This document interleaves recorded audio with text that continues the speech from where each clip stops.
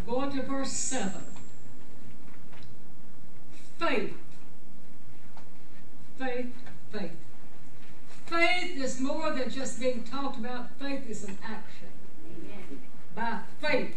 By faith. We read how great things were done. Through faith. Not someone else's faith, but your faith. Your personal faith. Today I want to talk a little bit about the faith of Noah. Noah. The Bible said as it was in the days of Noah, we're in those days. Eating, drinking, married, giving in marriage. In other words, not paying attention to the time. Hebrews 11, chapter 7. Stand and let's read the word together. By faith Noah, being warned of God of things not seen as yet, moved with fear, prepared an ark to the saving of his house, by the which he condemned the world and became heir of the righteousness which is by faith. Father, it's always in the name of Jesus that we thank you, God, for all things. This morning I thank you for this word. God, I thank you for this word. And I know it's a written word, but Lord, you're the living word. So I'm going to combine the living word with the written word this morning. And I ask for a demonstration. I ask for a manifestation. And I ask for the word, Lord, to plow deep this morning and give a great harvest. In Jesus' name I pray. Amen. You may be seated. Reading this the other day about Noah and his faith. Raymond Hart is going through a test of faith today. He's not the only one. Others are also. But the little situation that happened this morning, I thought, adds to his battle of faith. And I felt impressed a while ago. It has to do with you and me. We may as well get ready to fight. Amen. Not flesh and blood, but a spiritual fight. Amen. Amen. Amen. We may as well gird up the loins of our mind and get in the ring, because you're in the battle whether you want to be or not. Amen. You're in the fight whether you want to be or not. That's right. So we may as well take everything, every message we've ever heard, every lesson we've ever heard, every song we've ever heard. We need to take everything that we know about the promises of God and start holding on to them and walking this thing out. That's right. But by faith, Noah, being warned of God of things not seen as yet. Now, he did all this by faith. When he was warned of God, how many times has the Lord warned us, say in the last year, about things that we didn't see coming? So many things the Lord warned us about, and we did not see that coming. It said here that by faith Noah was warned of God of things not seen as yet. And my mind went back. I share this nearly every week. But when the Lord said about a year ago that a pestilence was going to come out of the east, and that people would be running to hide because of this pestilence, which is a deadly disease. We've seen that come to pass. But you know, the Lord spoke about that before it happened. Some of you wrote it down. And then a few months back, well, end of last year, the Lord spoke to pray, to have prayer revival. Every month, the rest of this year, have prayer revival. Every first Sunday night, Monday night, and Tuesday night, every month, the first week, prayer revival. The Lord told us that before this virus hit. But it said Noah, being warned of God of things not seen as yet, he moved with fear, or he moved with reverence. Now, as far as I know, just because the Lord spoke that does not mean that people are doing that. It doesn't mean that we have obeyed that. Do you think the Holy Ghost knew that the church would not obey that when He spoke it? Do you feel like that He really expected us to obey it when He spoke it? What do you feel like He meant for us to do with those words when He spoke that? When He said a pestilence will come from the east and people will be running and hiding, what do you think He meant for us to do with those words? The word said, what will you do with Jesus? You do with Jesus the same thing that we're doing with His word. You think, no, I reverence Jesus more than I know how to express. Yes, we do. But when He speaks and tells us to do these things, does that bring a fear or a reverence? How do we handle that? What will we do with Jesus? By faith being warned. Did we take that as a warning when the Lord said that a deadly disease is going to come? And people will be trying to hide themselves from it. You know, with this mask, goggles, everything, we're trying to hide from the very thing the Holy Ghost said is coming. But what else did we do? When the Lord said, pray, have prayer revival. What are we going to do with that? What have we done with that? Or did we take it as a warning? But it said here, of things not seen. You know, Moses told people one time,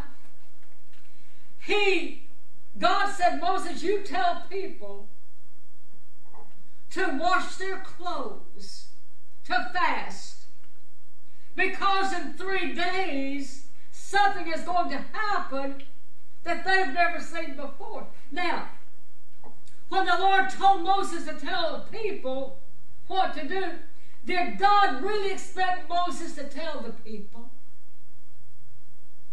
Did the people really believe that God told him to tell them that? What are we doing with Jesus? What are we doing with His Word? In the beginning was the Word was with God, and the Word was God. So what are we doing with the Word? What are we doing with it? And does God really expect His people to obey? Does He really expect the church to obey when He speaks and tells us these things? God expected Noah being warned of something he'd never seen before, but He moved with respect or reverence. And He prepared an ark to the saving of His house. He began to prepare an ark to the saving of His house. Now, by the which He condemned the world and became heir to the righteousness which is by faith. Now, being warned of God, being moved with reverence, and then preparing an ark. 3 phases here. And I began to think of things that we need to be aware of. If you've been listening to the news lately, you've been listening to some things that will shake our reason. One thing I heard is this. They've got these drones now that can fly over you and read your blood pressure. A drone flying hundreds of feet overhead, flying over, can actually take your blood pressure. Now that, to me, is scary. Amen. Worse than that. It's scary. Yes, it is. That's something you may not even see. You know, they don't make a sound like an ordinary airplane. But when they fly over, as it was in the days of Noah, I'm telling you, the Word said that those days that men's heart was upon evil continually, and things got so corrupt that God told Noah, He said, Noah, I've heard the cry of some people down there. I've heard some people crying out to me. I've heard some people lifting their voice, Noah, about the evil that's down there. And he said, I'm going to get up and I'm going to go down and I'm going to see if it's as bad as they're saying it is in their prayer. When we pray, how do we pray our prayers? I believe I heard from the Holy Ghost a while ago, not in tongues, not audible voice, but I believe that I heard from God when He said you'd better go into a fighting mode. That means rise up and don't take everything the devil dishes out to you. Amen. This flesh part cannot win our battles. But there's a thing called the inner man. The spirit man. It's called the Holy Ghost. That has got to rise up and do for us what the flesh cannot do. But Noah was moved with fear. What would it take to bring fear on the church again? What would it take to bring reverence back to the church? And what would it take to really trigger something in our brain to say, girl, you'd better start reverencing this thing, the Word of God, because what you do, your prayer can help form a shelter for your children, your grandchildren, your great-grandchildren in the end time. There is a devil out there, I know, that used to walk. You see, it's not there now. The devil that you fight every day, he's not up there now covering the mercy seat. That devil that you and I contend with every day used to be the very bird, as Raymond says sometimes, that old bird. He used to be up there guarding the mercy seat. I mean, he walked in and out among the coals of fire. He knows the secrets of the living God. Amen. He knows, I said, it's time, my children. It's time. It's time. Souls are in jeopardy. It's time for you to build you an ark, not of bulrush, not of goat's hair, but build you an ark of my word, blood, fire, and water. Let every prayer count. Let your worship count. Let your praise count. Let your giving count, because the ark that you build will be the ark that's going to shelter you when the showdown comes. In Jesus' name. But being moved with fear, when all these things begin to happen, that inner man has got to reach back and lay hold on that word. Lay hold on the fire. Get fire back on the altar. Get water back in the baptismal pool. Hallelujah. I'm hearing him say, get fire back on the altar. All right. Holy Ghost, how do we get fire back on the altar? It's by killing out the flesh, stretching flesh, from one end of this altar to the other and die out. The inner man has got to rise up. The outer person has got to diminish. The inner man has got to outgrow the outer man. The flesh must wither.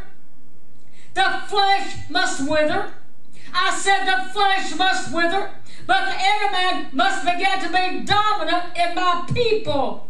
For I, the Holy Ghost, said the Almighty God, is the one that breathes. I'm the one that's in your nostrils when you are asleep. I'm the one that causes your belly to pump back and forth with breath, because I am God. I am the living God. I'm not a dead God. I'm not an optional God. I'm not an occasional God. I'm not a hit and miss God. I am the God. I am the God of Abraham, Isaac, and Jacob. I am the God that will last ever and ever and ever. There is no end. The gods of this world, the gods of money, the gods of prosperity, they're going to fall. They're going to fall. They're going to fall. But my Lord and my God, the one that issues the birth certificates in the heavenlies, birth certificates are being issued in the heavenlies. There's a new birth being issued in the heavenlies. I see babies being aborted, but their birth, my God, is recorded in the heavenlies. I see the spirit of death that's taken over on planet Earth. I see the lifeless bodies of my little ones. And in the church world, they're dying. There's a spiritual death, just like there's a natural death. There's a spiritual death. I'm looking in upon the sanctuaries this day, and I see a spirit of death. I said, I see a spirit of death in my house, and it's not the natural death, it's the spiritual death. I said, I see death. Holy Makaya, Makaya, Makaya. I see spiritual death in my house. I see the lack of praise. I see the lack of worship. I see the lack of surrender. I see the lack of commitment. I see the lack. There's a lack in my house of total surrender. I see people, they're not totally surrendered. I see people halfway living for me. I see a spirit of spiritual death, my God, that closes in. Help us, Holy Ghost. Help us. Is any amens back there anywhere? Amen. Yes. But as it was in the days, listen, I just heard from God. He said, I see spiritual death in my house. Hallelujah. Hallelujah. Total lack of total commitment. Heard him say this morning, they got this thing going now. You can break the law and go to jail. They'll let you out. They'll let you out. And I told Raymond, I said, you know what? Church houses are emptied out. Jail houses are so full they can't put no more in. What's wrong? It's spiritual death that has touched down the sanctuary of God. It takes more than a few songs and a little message, what you want to call it, to get the fire burning. It's going to take some real prayer warriors down to business with God. Amen. Jesus. Hallelujah. But Noah, being warned of God, of things not yet seen, that got a hold of him, it persuaded him, and he got out there and he got to build an ark. God says, Noah, you pitch that thing inside and out. In other words, we got to be sanctified inside and out. There's an inward sealing, there's an outward sealing. Amen? Amen. Hallelujah. Well, I ain't hear no amen. Amen. And if y'all ain't careful, I'm going to get to preaching. Come on, go ahead. But the Lord spoke so much, I'm trying to absorb it. It's good. But being warned of God, my message is this: heed the warning. Heed the warning. He condemned the world and became heir of the righteousness which is of by faith. Heed the warning of God is my message this morning. Prepare that ark for the saving of your household. Hear the warning of God. If the Lord tells us to pray, we better pray. Amen. If the Lord tells us to get sold out to God, we better do some selling out. That's right. But when he said that there's a spiritual death that has hit his people, we better listen. We better listen. And you talk about the blood. A church without the blood is a lifeless body. Amen. I thank God for the blood. I thank God for the blood. Because, let me tell you, speaking in tongues would be like a chicken cackling without the blood. Amen. There'd be no life in it. That's right. Amen? That's right. So we focus too much on speaking in tongues, not enough on blood and the power of overcoming. Amen. All right. But I'm going to tell you, and I don't know when I've ever had the Lord to speak like He did this morning, but we had better heed the warning. Getting back to some things that's coming on this earth. Again, when they can just send a drone over and take your blood pressure, that's something. When they can take that drone and tell where you're at, that's dangerous. I'm telling you, our world is in jeopardy. Our country is in jeopardy.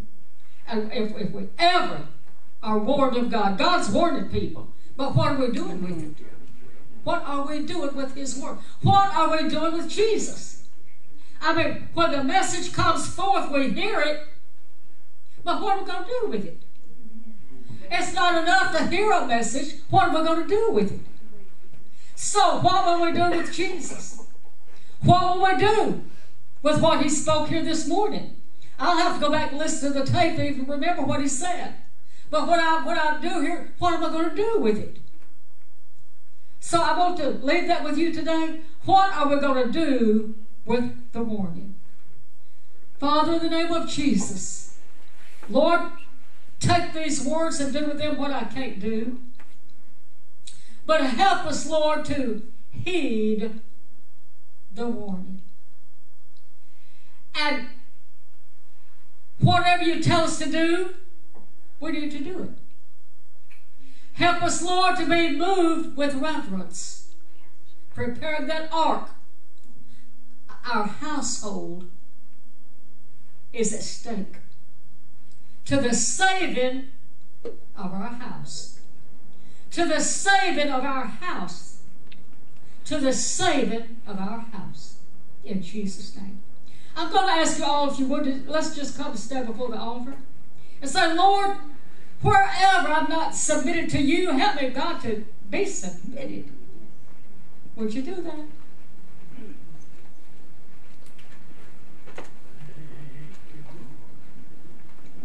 Praise God. We don't need music for this, Brother Dean. Hallelujah. Everyone get real earnest with the Lord now. And Lord, the things that I need to do to submit, help me with it, Lord. Just help me with it.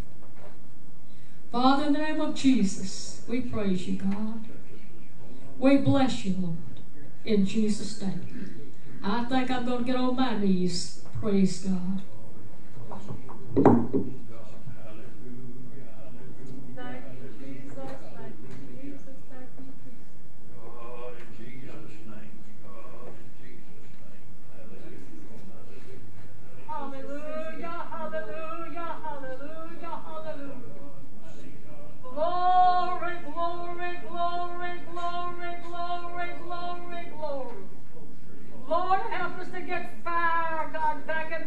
On the altar. God, I understand you get water back in the baptismal pool. God, that tells me, Lord, that there's a lack. There's a lack, Lord, in our heart. There's a lack, God, of souls being baptized. Lord, there's a lack of souls being filled with the Holy Ghost. Lord, there's a lack of old-time power of moving, Lord. It's not connected. Lord, somehow, God, somehow, Lord, it's not connected. Lord, the bone is not connected to the bone. Lord, joint is not connected to the joint. Lord, there's got to be a coming together, Lord, as Ezekiel prophesied, God, upon those dry bones. Lord, dry bones in the valley. But oh, God, it took a prophet, God, to do the commandment of those dry bones. Lord, look down upon your sanctuary today, God, and bring life. Oh, God, bring life. Bring divine order. Lord God Almighty, my Lord and my God. Oh, God. Lord, we come against the spirit of death. Lord, we come against that by pleading the blood. God, by applying the blood. Breathe upon us this morning, my Lord and my God. Breathe, Lord. God, you're not happy. You're not satisfied. Lord, you're not satisfied. Lord, you're not proud of what you're seeing going on in your house. Even this day, you're not proud of it. I said,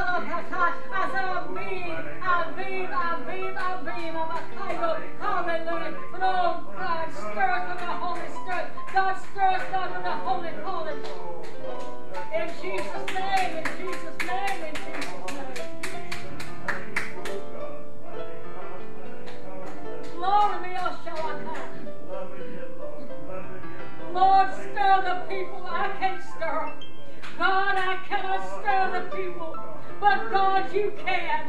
Lord, I cannot move the people, but you can. Lord, I'm talking about the Holy Ghost stir it. God, I'm talking about the Holy Ghost fire burn. Lord, I want to see the Holy Ghost fire burning. God, I want to see the Holy Ghost manifestation. Lord, I want to see the power of the living God moving, Lord, in the lives of men, women, boys, and girls. Lord, there's been a time that the Holy Ghost would fall on people. God, the Holy Ghost would fall on little ones, and they fall, God, under the anointing. There's been a time the Holy Ghost, Lord, would prick the heart. But oh, God, Lord, and my God, Lord, let the Holy Ghost prick the hearts one more time. Lord, one more time, God. You've got to do the pricking. Lord, you've got to do the moving. Lord, you've got to rise up, and God, let your voice thunder like echoes from another world. Never